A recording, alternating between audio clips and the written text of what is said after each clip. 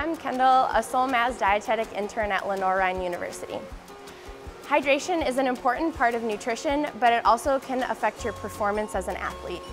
Only a 2% drop in hydration can negatively affect your performance as an athlete. Now, to tell if you're dehydrated, you're generally going to have dark urine, fatigue, or lightheadedness. If you're experiencing vomiting or passing out, that's a severe form of dehydration and you're going to want to seek medical attention. An easy way to tell if you're hydrated is by the color of your urine. You want your urine to be the color of lemonade or clear. If your urine is apple juice color, then that means you're dehydrated. One easy way to keep your hydration status up is to drink water throughout the day. An easy way to do this is by having a water bottle with you throughout the day and keep filling it up and drinking water from the water bottle.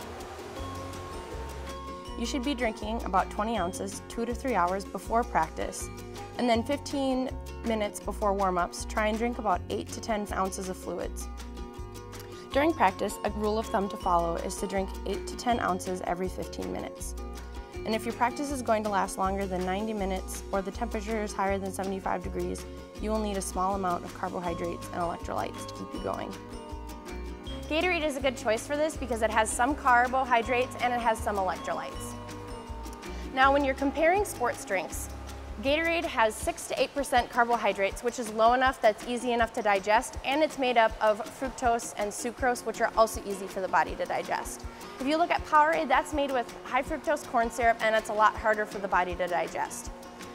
If you're not a big fan of Gatorade, try splitting it with half water, half Gatorade, and drinking it that way. Or you can switch between drinking Gatorade and drinking water when you take those drinks.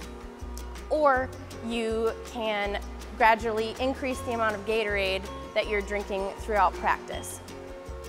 Now, after practice, you're going to need those carbs and those electrolytes to replenish the amount of water that you've lost while working out. Generally, you want to drink about 16 ounces for every pound that you've lost, or until your urine comes back to a lemonade or a clear color. As an athlete, it's really important to stay hydrated because it's not only going to affect your nutrition, it affects how your body works.